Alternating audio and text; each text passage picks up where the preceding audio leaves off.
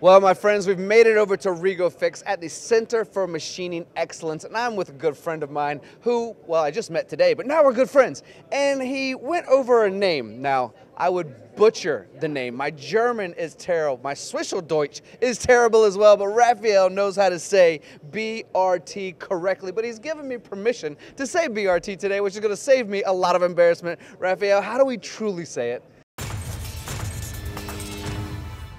Actually, we have the same problem in Switzerland because, as you know, we speak German and French. So I'm French mother tongue. So I would say Brütsch, Rüegger tools, but in German we will say Brütsch, Rüegger tools. And if I had an American accent, I would really butcher it. You've done it wonderfully in 2 languages. Thank you for that. What I want to convey to you guys immediately, before you go on any further, is when you're learning about something new and you want to trust something, you go through trusted partners as well. And look at that list. These are trusted by my friends at BRT. Now we're going to dive into why they trust them. Raphaël, you've got a product here. You're famous for 150 years in Switzerland for tooling. But you've brought a special product here to the US that you believe can really be beneficial to truly understanding a machine shop, to understanding how a factory can work and be all put together. Can we talk a little bit about this software? Yes, exactly. So the company, 150 years, started with customers for machining, with tooling. And 20 years ago, we said, but these customers, they need also something else. They need software. So we started with inventory, tool management. This is our core business. And we seen that step by step, the customer were asking for machine data, for quality data. And we said, but we are the best partner for that because we already work with those customers. So the development roadmap of this solution didn't came from us, came from the customer. And I think that is one of the main point, is that the functionalities that we have built into the system were only coming from real needs from the customer. It's a really valuable point, in my opinion, Raphaël, because I do know some folks out there that saw a gap in the industry and felt like that gap could be filled with some technology advancements in software and understanding how it works. But to come from an area where you know the stresses and the worries and the failures and what's missing in a shop, maybe within your own facility, or all the folks that you've worked with for so many years at this point, you know what I mean?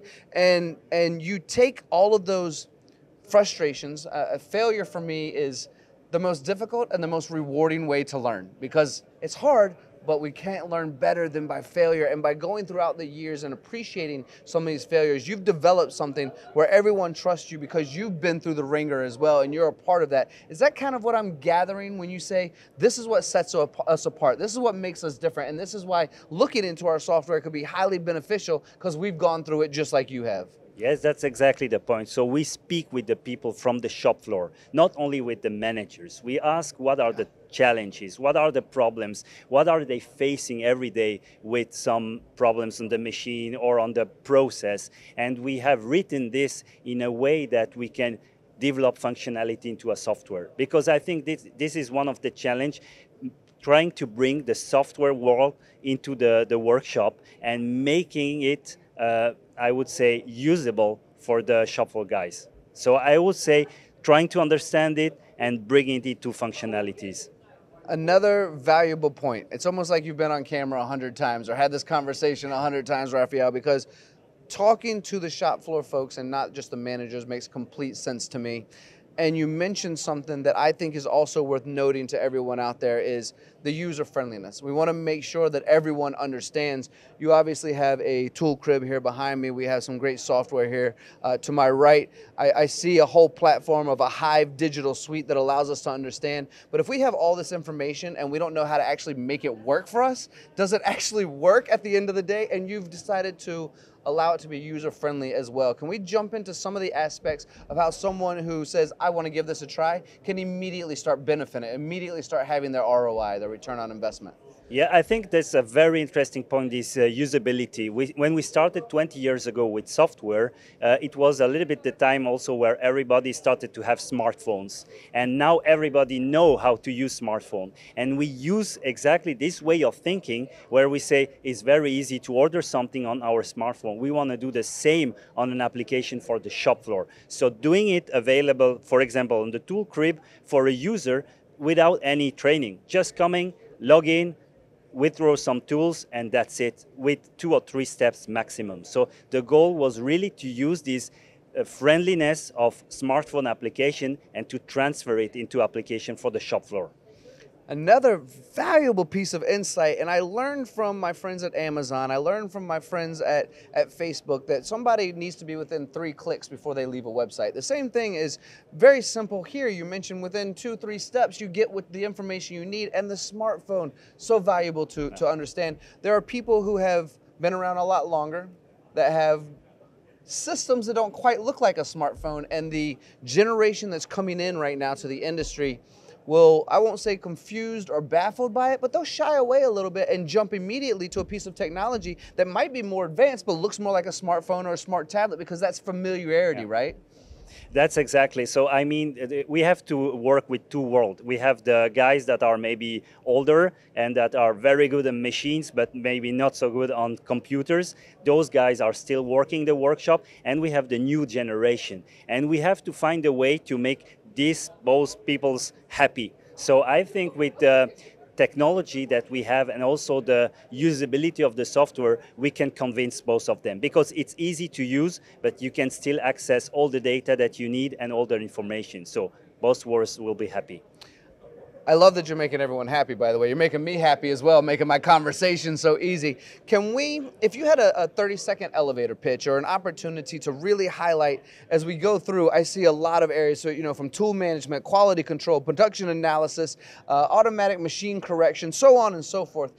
If I'm new to this world, there are a lot of folks out there who are already adapting, and maybe they'll transfer over to yours and go, this is what I need in my life. I need something easier, user-friendly, from a company that's been around 150 years with all these trusted partners. It just makes sense. But some people are new to this still. They're just getting into it. What are 2, 3, 4 really hard-hitting bullet points that you can say to people watching, this is why you should invest in this technology, specifically ours, but this technology in general, to do more in your facility? I would say that everyone to digitalize the company, the production, and it's not possible to do it in one big project. It's a step-by-step initiative, and you have to find a way to use each step and to get a benefit of it.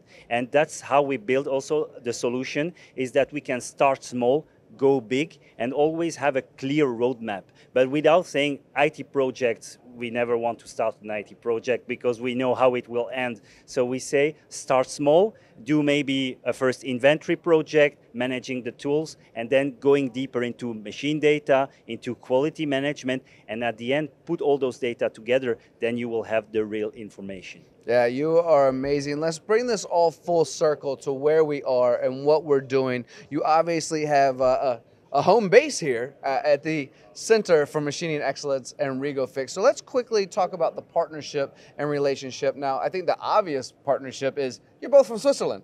You know, Rego-Fix, I spent some great time at their headquarters, amazing people. Shout out to all those folks. You're also over in that world as well. But let's talk about the relationship here in the US and the relationship around the world with Rego-Fix. For us, it was a very big chance to be part of this Center of Machining Excellence. As we started, we have nothing here in the US, Swiss company. We know us from Switzerland, and that was a big opportunity to say, let's be part of this Center of Machining Excellence and start to do step by step, as I said, for the digitalization, the same for us to bring this product in the US market through this Rego-Fix facility.